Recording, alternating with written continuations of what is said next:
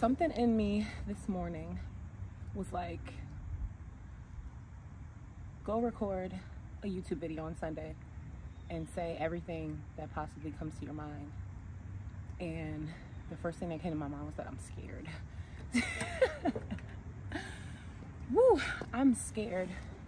You ever been scared because so many good things are happening, so you're scared that something bad's gonna happen to like derail all the good things? That's where I'm at right now in my life. I'm scared. I'm scared because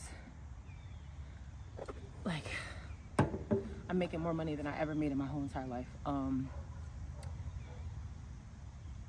doing this content creating thing and it's just been absolutely amazing. It's the support from you guys has been so real, like just from me being me and just doing stuff that I was gonna do anyway. And it resonates with me so much. The love from you guys, the emails, like the messages, the stuff you guys say to me, like you keep me going, you keep me motivated, that stuff. I wasn't prepared for any of that. But like with my job, my 9 to 5, like everything is just elevating, and it's making me nervous because it's like, why are so many good things happening to me? Who am I? Like, but I know I serve like an almighty God, and I know everything is right on time, but it doesn't make me less nervous about it. Like, I see the future and where everything is going just based off where it is right now, and I'm like, I'm excited, but I'm scared. So I was like, I'm not going to the gym today. I want to be outside alone. It's like 6:45, 7 a.m. in the morning. I just want to be outside and be at peace. Go on a walk, not on a treadmill, not in a stuffy gym. I just want to go outside. So, yeah. But, how you guys been? Let me know in the comments because I like talking to y'all. But, yeah, everything's been pretty good. Like, I feel like 2024 is the year of everything you ask for, you're going to get, as long as you stay focused on what you're supposed to stay focused on. As long as you keep being you, staying in your own lane, don't have an identity crisis about who you're not. Like, stay focused on who you are. Be you. Like, I've never had an issue with just being me. And I've realized a lot of people have that issue, that identity crisis thing, where they see other people doing something and they're like, oh, well, it's working for them. Let me see if I can try it and see if it works for me. I've never had that issue about seeing somebody get something and being like, oh, damn, I wish that was me. No. What's for me is going to be for me. God forbid if it never goes anywhere besides where it is, then I know that's where God wants me to be. If it does, then I know that's where God wants me to be. But I just like feel it. Like, oh, we're going places. Like, this is going to be major. You're going to be big. I don't want to be big to the point where it's like I'm on the shade room kind of big. I want to be big to the people that matter to me. Like the people that care about what I'm doing. Like the hundreds of y'all that just be in my DMs messaging me like, yo, you doing this, you doing that. Like, I'm proud of you. Because, like, I see how far I've come. Like, thing about this whole life thing, it's kind of like losing weight, which is why I kind of, like, no matter how you lose it, whether, like, you do it naturally or not, like, I don't care. Whatever is healthier for you. But any kind of dedication, like, that you guys have, like, whether you in the gym, you trying to lose the weight, you trying to get it off, like any kind of goal you set, like once I started losing weight and being consistent with everything else in my life started being consistent. Like, I feel like I could do anything. Like, if I can lose over 100 pounds by myself without somebody guiding me through it, just me, like, I know that I could do it. If I can stick to that, I know I can do anything. That's what, like, I feel like it starts with wanting better for yourself. Like, I know we sit back and be like, oh, I can't do it, or I can't be consistent enough. That says a lot about who you are. Like, when I was gaining, like, when I was like 350 something, 370 something, I realized I just didn't care. I didn't care what I put in my mouth. I didn't care about Like, I cared about how I looked because I always thought I was a cute girl, but I just stopped caring about my appearance. Like, I stopped caring about the importance of walking up a flight of stairs and not getting winded. Like, I stopped caring about my health, really. We don't notice that because we're, like, in this world where, oh, it doesn't matter when you're young and, like, until you're, like, 60, and then you realize you can't move around the way you wanted to because you didn't get your health in line. So it's like, doing all of this and getting all that together, I feel like I'm unstoppable. Like, you can't tell me nothing because I lost mad weight. I did it naturally. I did it by I stopped eating all the foods I was really craving. I did it on a calorie deficit. I did it doing 30 minutes of cardio every day. I did it lifting heavy weights. Like, I did it. Can't nobody tell me nothing because I did it.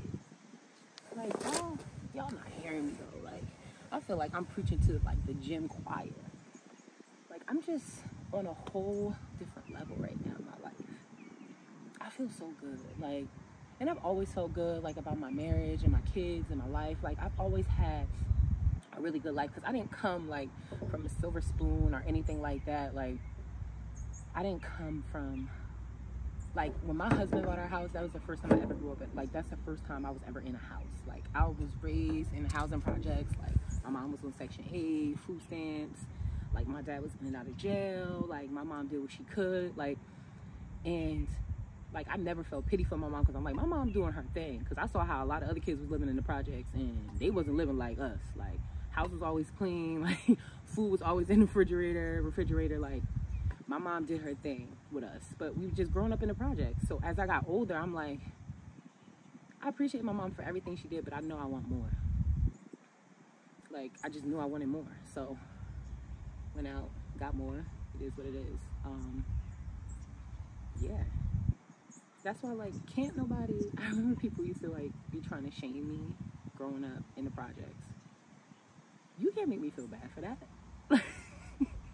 You can't make me feel bad for growing up in the projects. Like, I was a child. I can't control where my mother raised me, just like you can't control where your mother raised you, and a lot of kids can't control where their parents raised them. That's why, like, when you got your kids in school and they talking about other kids' sneakers and, like, what they wearing and, oh, your mother doing this, you live here. How you gonna make a kid feel bad for something like that? Like, no. I'm happy that my daughter gets to grow up in a whole different environment than I got to grow up in. Like, I'm happy about that. But to try to make me feel bad, you can't make me feel bad about that. And the same people that try to make you feel bad about where you grew up or how you were raised, like, oh, you ain't never had no silver spoon like I had. Like, you can't make me feel bad for that. Because I look at a lot of people and you may have grown up that way, but look at you now. Like, I know a lot of people that grew up with the 2-parent households and grew up in a house and, like, with 5 bedrooms on a nice piece of land, and their mom had a car and they was in private school, like, all that stuff. And then they grow up and they be baby mothers and they have 4 or 5 different baby mothers, and then they own food stamps, they own public assistance, and it's like, you see how that didn't correlate to you? You see how you grew up and that silver spoon you had and how it didn't correlate to you? Now, if you have parents that built you on generational wealth and they got to pass it down to you, kudos. That's what I'm trying to do for my kids. I want to make sure my kids don't have to worry about anything when they grow up. Like, if they don't want to work till they 50, by all means, do your thing. That's just the kind of parent I am. But yeah, like, I'm feeling good. And I'm so happy. This is Sunday. I plan on editing this video and dropping it Sunday night. Like, the same day. Because I'm feeling that good. So, we about to go on this walk. And I just wanted to get that out to you. Now, we are going on our 30-minute walk around the park. But yeah, y'all, I'm feeling good. I'm losing weight. I'm debating on diets because I've been the same weight. Like, I was like 350, right? So right now I'm 250 something. But like, I can't get out the 250s. And the reason why is because I keep overeating. I know that. I have like 3 days when I do good and 2 days when I do bad. So it's like 1 step forward and 2 steps back. Like, that's what's going on. Look at the...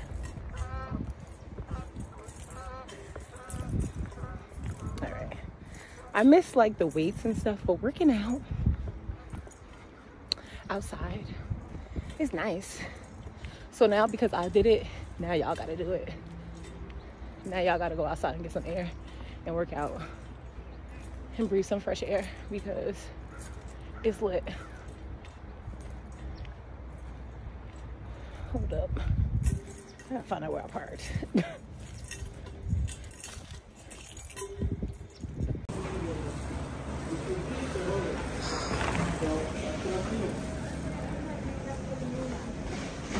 You know you're okay.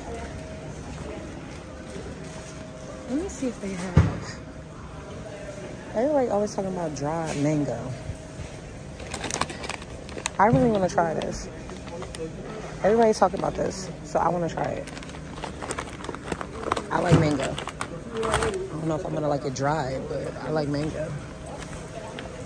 I don't want any type of snacks. We have snacks. I'm about to be like really strict. I'm not buying none of that. I need to head over to the fruits and veggies. I need berries. Strawberries. Oh, look at the little green one. But I ain't paying for that, so I'm gonna get this.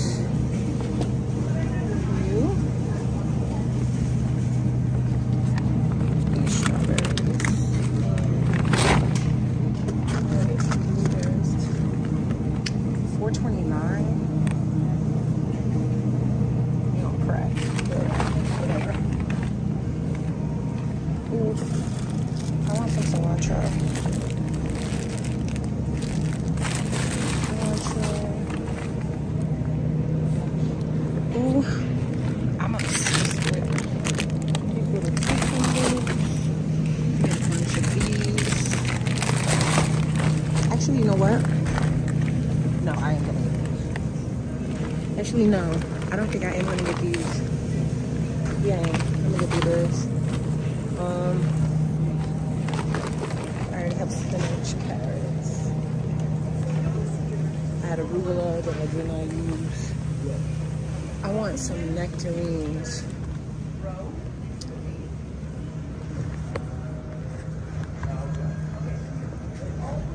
It's like almost impossible to find nectarines. I'm not gonna be able to find them. They don't have it. Where y'all getting your nectarines from? That's my favorite fruit. I cannot seem to find any. Have onion. Oh, I have my sugar. I think that's it.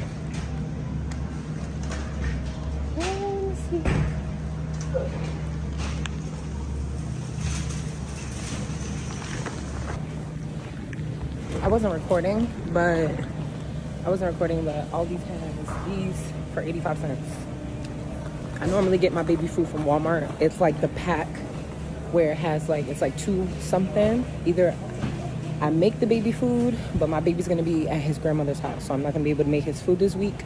So normally I get him like the Walmart Gerber ones. So it comes like the 2 packs that are like $2 and some change. These are 85 cents. Same amount that come in 2 packs for 85 cents. Even like it's still cheaper because even if you get 2 of these, that's normally like the 2 sizes of the Gerber thing, it's still cheaper than the 2 something. So I got like 25 of those. So let's see what else is on our list. Frozen fish. I'm gonna get some whiting. I wish I had, oh, they have flounder. I like flounder. I'm gonna get some flounder. Shrimp. Oh, they have cod. I'm gonna get flounder. $44 for all of this stuff. This is basically all the stuff that I'm gonna eat as a sides because I'm doing really low calorie meals. So no potatoes, no rice, real low cal. So a bunch of veggies. Now we're gonna head to ShopRite. That's where I get my produce or my meats. Is meats produce? I don't know. We'll figure it out.